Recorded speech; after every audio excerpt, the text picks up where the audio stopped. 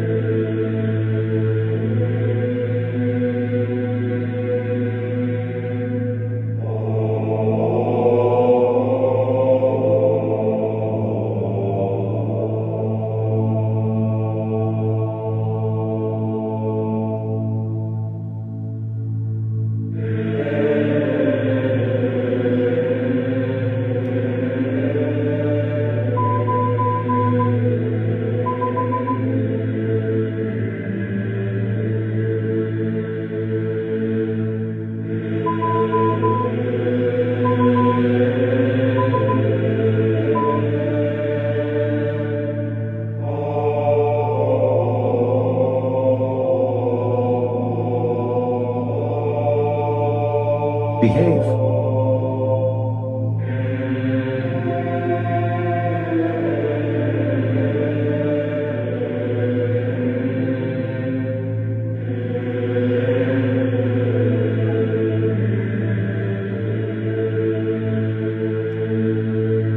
Will.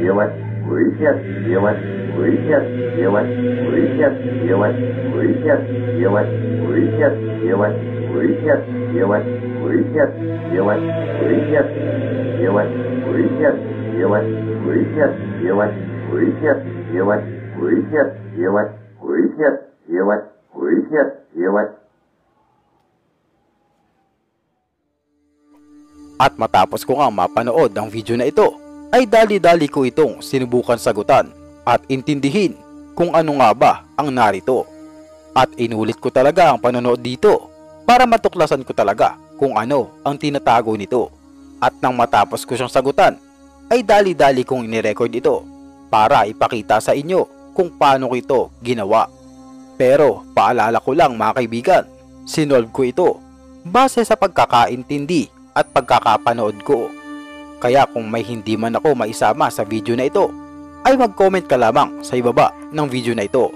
Maraming salamat.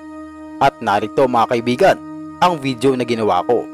Ang unang ginawa ko dito ay pinanood ko muna ang live video at pinapost ko ito kada may makita akong salita at ninonote ko agad ito sa isang notepad.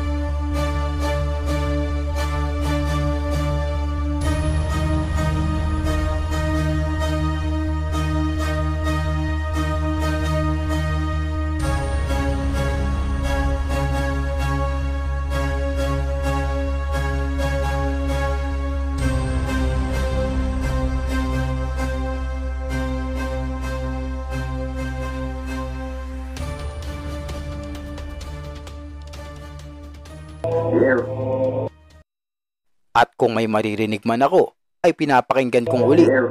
At kung hindi ko maintindihan, ay nire-reverse ko.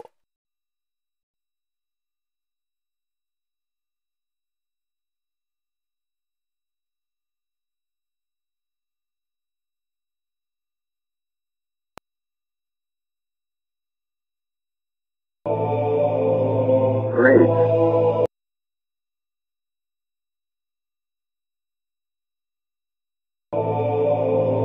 Great.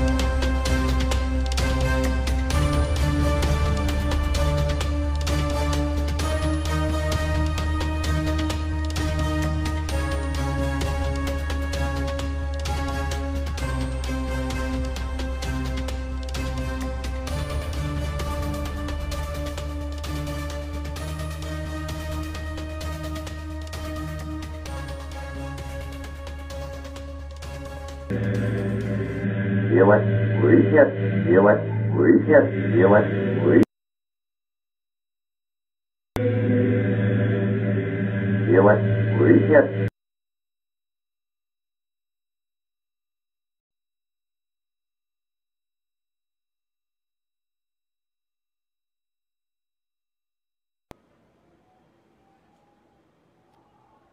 Ellie, thank you. Ellie, thank you.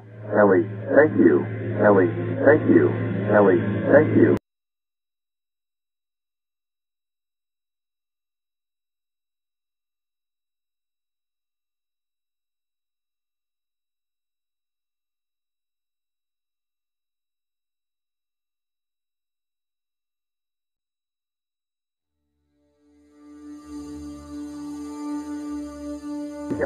Reset.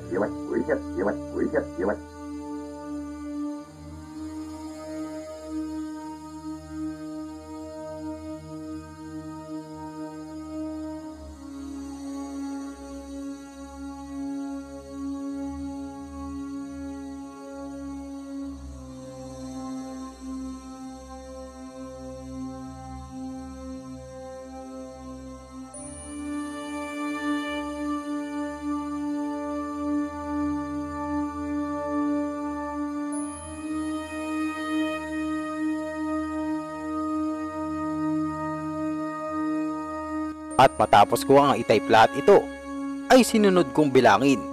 Ang red o ibig sabihin din ay fire at ang green.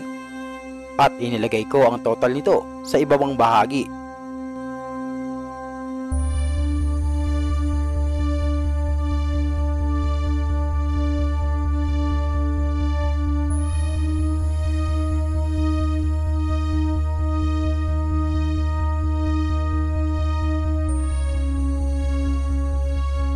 At pagkatapos nito, ay dinescipher ko naman ang mga words na hindi ko maintindihan dahil nga tingin ko ang mga words na ito ay kapareha din ng ipinost ni Kaalaman nung una.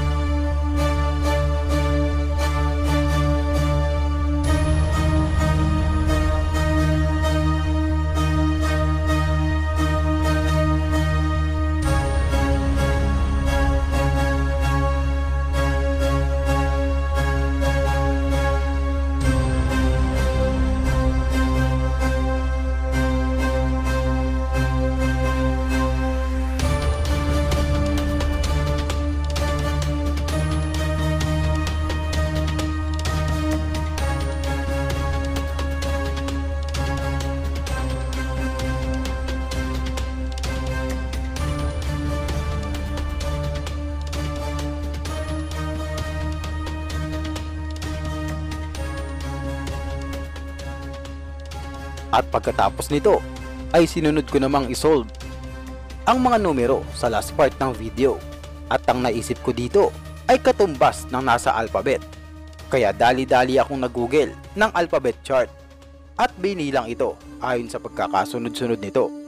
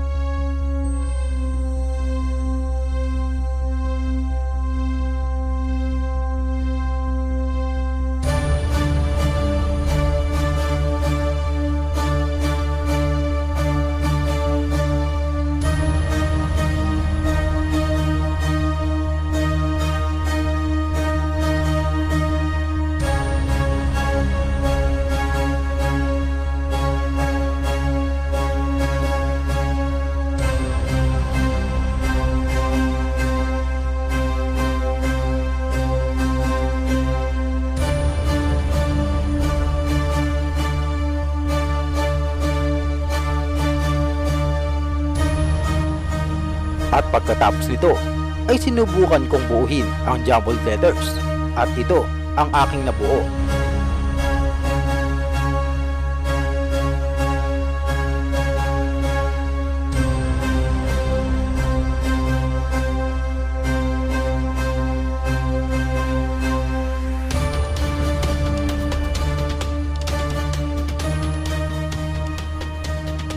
At nang matapos ko itong isolve, ay nilipat ko naman ito sa isang notepad para madali nating mabasa.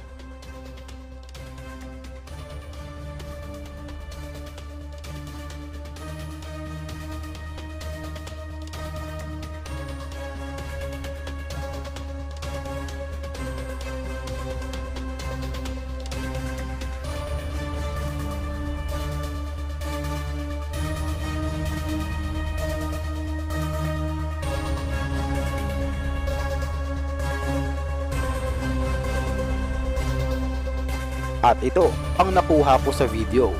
Hi, it's me. Did anyone forgot their quiz? 0 is your score first grade falling down. I want A+. Or C. Behave and you will succeed.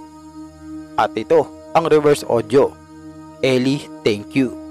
At ang mga numero sa huli ay ang ibig sabihin naman ay key in the end.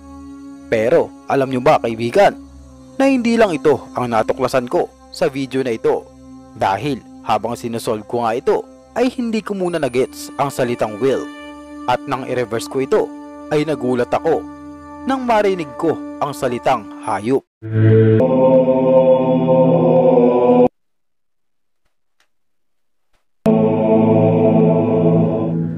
Hayop. At pagkatapos nito ay napansin ko din na ang profile picture pala ni Kaalaman ay ang bonnet na nasa video. At yun na nga mga kaibigan, ang ginawa kong solusyon kung paano ko sinagot ang palaisipan na ito. Pero sa tingin ko ay meron pa itong nilalamang mensahe. Kaya patuloy ko pa rin itong isasolve hanggang sa makakuha huli ako ng iba pang impormasyon.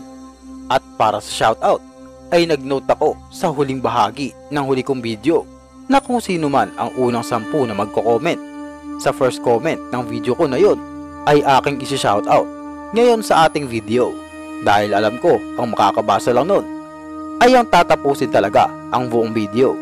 Umpisa na natin.